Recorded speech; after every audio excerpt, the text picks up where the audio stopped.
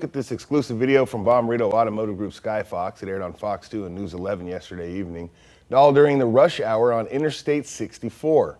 Troopers tried to stop the semi-cab that was stolen in Minnesota, and the driver, well, he made it all the way to Mason Road, where he crashed into a dumpster at Mason Ridge Elementary School. This is him turning onto the street. No one was injured. The driver was arrested. No, before you go.